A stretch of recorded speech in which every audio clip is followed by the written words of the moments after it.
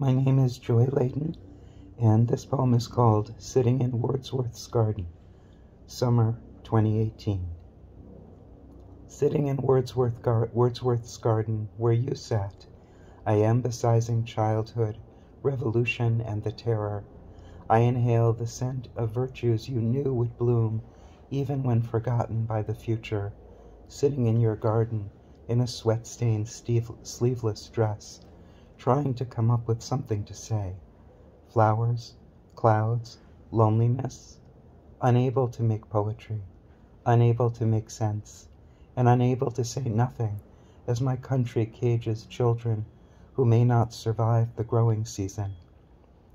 No matter how many are caged or killed, your garden's short-lived citizens, Rosamundi, apothecary rose, common valerian, annually perform their parable of resistance, die and blossom again.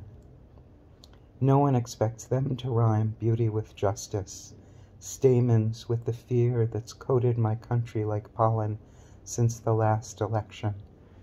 People are thrown in cages, and poets like me, alive and afraid, conscious and unconscious, singular and symptomatic, scan heaven and earth and beds of flowers for an arc that bends toward justice, and something eloquent, original, and vague, something a flower might say, that makes liberty sound inevitable and safe, and tyranny destined to pass away.